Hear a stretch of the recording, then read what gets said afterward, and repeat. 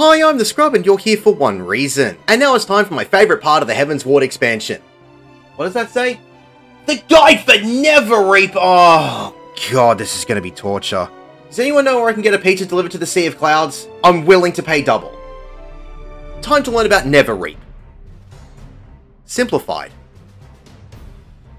Head forward and talk to Tonu Vanu. You will be given 5 Thunder Eggs. You will use these on the Cloud Altars. Interact with the Cloud Altar to spawn an air current to launch you to the next island. Pull everything on the first island. Watch out for the Waramura's Conal AoE as it will give you an Assunerable Poison dot tick if you get hit by it. Kill everything. The darkness surrounding the Cloud Altar will dissipate, allowing you to interact with it to create another air current and launch yourself to the next island. Watch out for the tornadoes on this island. If you run into them, you'll be thrown into the air. The easiest way to avoid the tornadoes is to have the tank pull everything onto this rock that is almost opposite the Cloud Altar. Do your best to avoid the Conal AoE from the Waramura and the small circular AoEs from the other mobs. Mitigate appropriately and kill everything. Interact with the Cloud Altar to launch yourself to the next island and its first boss time. Philo Plumes is a tank buster. Side Slip is a room-wide AoE. Feather Squall creates a few AoEs below party members and around the arena. Just move out of them to dodge it. When you get the boss under 90%, it will coat the arena in a very thick fog and put a stacking dropsy dot tick on everyone. Every 9 seconds, the dropsy tick will increase by 1 stack up to a maximum of 16. Party members will need to run around the arena and locate the boss's shadow. When you do so, you'll be given the buff of heightened visibility. As long as you're inside the wispy circle on the ground, you can attack the shadow. A few feather orbs will spawn around the arena. You will need to burn them down quickly. If you ignore them, they will explode and give a stacking vuln to everyone in the party. When you defeat the shadow, the arena will return to normal and your dropsy dot tick will be cleansed. The boss will repeat the shadow mechanic when you get it below 50% and will repeat all other mechanics until it's defeated. Interact with the Cloud Altar to launch yourself to the next island. This next pull is gated by a wall. Pull everything to the casting Black Mage Vundu. Kill everything. If you decide to pull everything in the next area, watch out for the Vespers. When you get their health low enough, they will start casting Final Sting. This will always hit for 70% of the maximum health of whoever is targeted. If you are tanking, this may kill you or come close to killing you and you may have to invuln if it finishes casting. It's best to focus down the Vespers first while you're dodging all of the AoEs created by the other mobs. If you're not confident, I'll recommend just pulling the Vespers on their own first to burn them down quickly. Head over the bridge and it's second boss time. Vanu Stripe is a quick casting and heavy hitting Conal AoE, so make sure you dodge out of it when it appears. The boss will turn to a random party member and cast Mora Cloud, which is an Assunerable Bleeding dot tick. Sacred Totem will create a pulsing red marker above random party members' heads. After a few seconds, a Vanu Totem will appear where the marked players are standing. The boss will then start casting Totem Chant, which will create a large purple circle which will attempt to cover as many totems as possible in the arena. If a totem is still in the circle when the cast finishes, it will come to life and tether itself to the boss. The boss will become invincible and gain a damage up for every totem tethered to it. You'll have to destroy the totems if they come to life to break the tether. To avoid the totems coming to life, you can interact with them to pick them up and remove them from the circle. When you pick up a totem, your hotbar will change to having only one ability, which is set down. Just press this when you're out of the purple circle and you'll place the totem down on the ground wherever you are standing. The boss will only repeat these mechanics until it's defeated. Head forward and interact with the Cloud Altar, which will create a new path. Watch out for the water geysers in this section as that will give you a dropsy debuff if you stand in the water. You'll know you're standing in it by your vision becoming the inside of a soda stream bottle. Run forward until you come to a small water barrier where 3 extra mobs will spawn. Watch out for the Conal AoE from the large mob as it will give you an Assunerable Vulner. Kill everything and the water barrier will subside. Pull everything until you hit another water barrier where more mobs will spawn in. Kill everything. Then walk forward to be blown into the arena and its final boss time. Fin Raise is a tank buster. Overflow is a room-wide AoE. The boss will slowly gain stacks of evasion throughout the encounter. When you get targeted with crosshairs, a water sprite called Divine Mist will be placed where you are standing. It's just an ad, you can defeat it quickly. Watch out for the tornadoes as these can knock you into the air. When the boss gets 8 stacks of evasion, a scale pattern will appear around it, causing every attack on the boss to miss. The boss will then begin to move around the arena in a straight line through where players are standing. If you get hit by the boss, he will damage you with Vacuum Wave. If the boss starts moving towards you, just move slightly to the side to get out of its path. Several wind sprites called Divine Gale will spawn around the arena and will begin auto-attacking random players. When these are being destroyed, the boss will stop in its tracks and start casting Turbine, which is a knockback from its current position. If it's in the center of the room, I'd recommend using your knockback immunity, but if it's off to the side, just position yourself to be knocked back to the largest area of the arena and you'll be fine. If you don't position yourself properly, you might get blown off the edge. The boss will repeat all these mechanics until it's defeated. Congratulations, you have beaten Neverreap.